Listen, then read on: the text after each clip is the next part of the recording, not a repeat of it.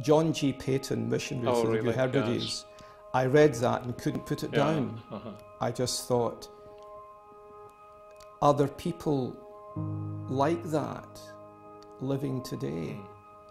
It was a, I'm trying to use my words carefully, it was a seismic moment in my Christian life, I think, reading about a man of such quiet confidence in God and in the gospel of God's grace, and living that out. He had been wonderfully used in Glasgow as an evangelist, but he was sure God was calling him to the New Hebrides, and he went with unbounded confidence in God. And that was a huge challenge to me as a very young Christian. Yes, yes.